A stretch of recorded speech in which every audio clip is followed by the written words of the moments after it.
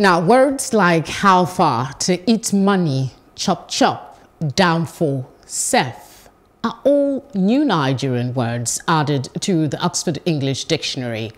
Plus TV Africa spoke with Nigerian lecturer Kingsley Uwguanyi, who helped put the words in the English dictionary.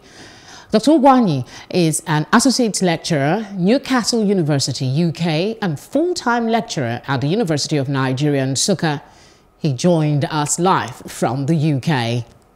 Now, 29 new words in the Oxford English Dictionary, all Nigerian words and some colloquial.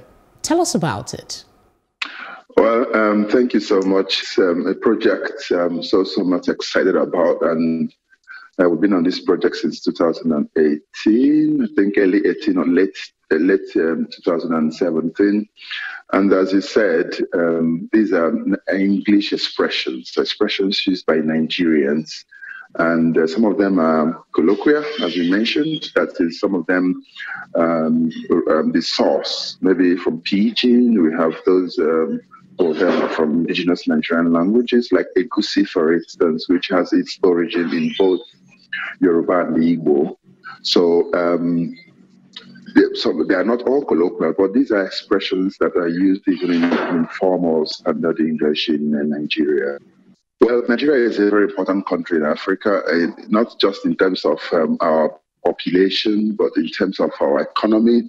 But also, Nigeria is also the most populous Black nation using English in the world, so to speak. Our number counts a lot.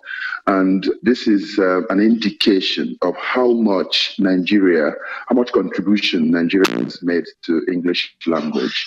And you see Tokumbo, for instance, you see Mama Put. Now, we have words like Tokumbo, Okada, Mama Put. Where does this place Nigeria in the map of Africa and the world? I mean, you see Tokumbo, you see danfo. These are all are connected to transport, a means of transportation. And there are other ones that are connected to food, like Mama Put, like Buka Teria, like Buka. These are all connected to food. And language is cultural. This is just an indication of how much English language has imbibed, has sucked in, so to speak, the culture it needs. I mean, really interesting. Words like how far, sef, etc. How long do you think this will take to gain universal acceptability? The way language behaves is not something you can easily predict. As I said, language is a living thing. So, but what is important is that this is going to stop loads of argument and loads of explanations, because you can direct someone and someone says that's not English. You can quickly open the dictionary on your phone and show the person. Well, yes, because I said language is cultural. These things explain cultural realities in Nigeria.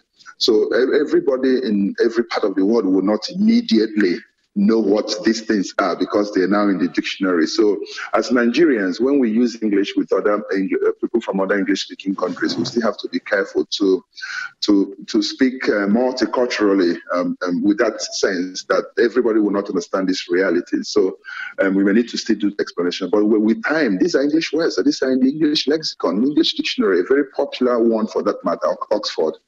And with time, should we expect more Nigerian words in the English dictionary soon?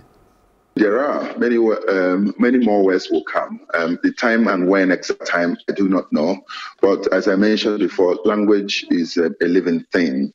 It grows. So once it grows and once more words come into use and become very popular in the country first, then these words will be added. It's an ongoing project, and I'm happy I'm still on the team, and I continue to consult for them to provide a cultural context and the linguistic expertise, some aspects of the linguistic expertise, and some other aspects of lexicographical expertise also comes from the staff at Oxford. But I am the consultant on the Nigerian English words. So we continue to work on this, and there are certainly more words to add, which there are.